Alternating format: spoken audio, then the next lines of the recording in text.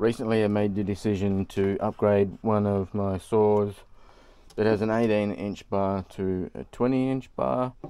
That naturally means that you need to change the tooth from 325 to 3/8. So I've got another drum here that has a rim sprocket to go on that. I'll do that as another video, but that just got me thinking about getting another bar.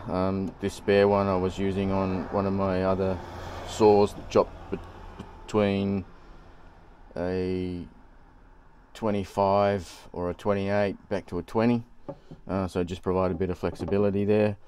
And it just got me thinking about light bars, so jumped online, had a look for the best price that I could for something reasonable.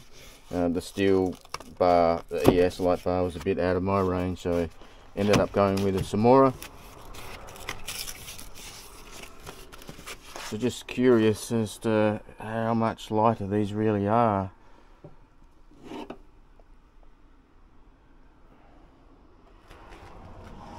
Just going to weigh it up now.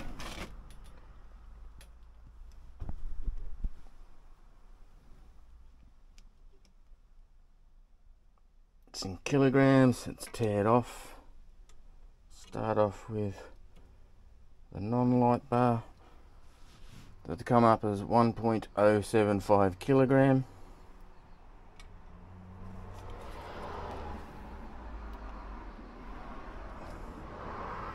Tear that off. And that is 1 kilogram. So as you can see, there really isn't a weight saving at all. So there's no point trying to go for a light bar. Just the look of it and the gimmick of it. 75 grams.